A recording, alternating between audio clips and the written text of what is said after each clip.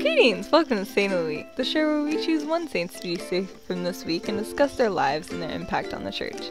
The saint for this week is Saint Margaret of Cortona, whose feast day is May 16th, this Tuesday. Margaret was born in 1247 in the town of Laviano in Tuscany. Her parents were small farmers and her mother died when she was 7. Her father remarried, but Margaret and her stepmother did not get along. The relationship became so bad that Margaret eventually ran away from home with a young noble at the age of 17. She stayed at her lover's castle as his mistress and eventually bore him a son. He promised her that one day they would be married, but the day never came. One day, after 9 years of her living at the castle, Margaret was waiting for her lover to return from a journey. He did not come, and she became worried when his favorite hound came back alone. She followed the dog into the woods and came upon the murdered body of her lover.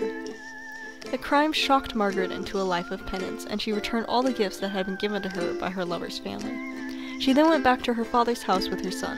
Her stepmother would not accept her, however, so she went to Cortona and found refuge with the friars minor.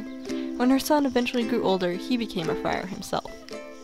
Margaret performed many acts of penance, such as fasting and avoiding meat.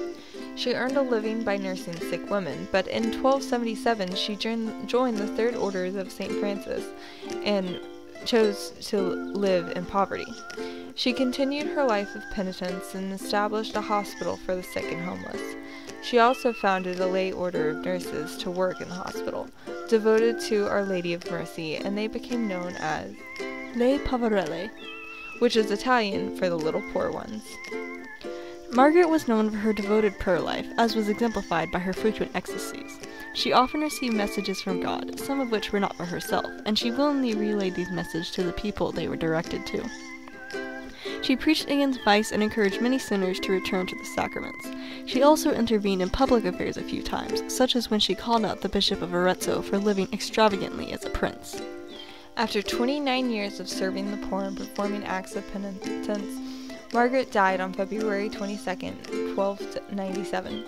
She had been divinely warned of the day of her death, and her body is incorruptible to this day.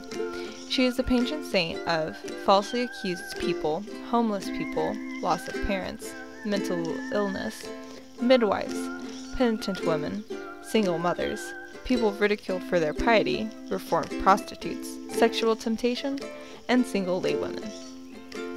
Margaret is most easily recognizable by her desire for penance. She had a great devotion to the Passion of Christ, which is probably part of what drove her to these penitential acts. She was humble and charitable, with an extraordinary love for the Eucharist. Her visible love for Christ and his children drew sinners to her for advice and inspiration, and she brought many people back to the church. Saint Margaret of Cortona, pray for us.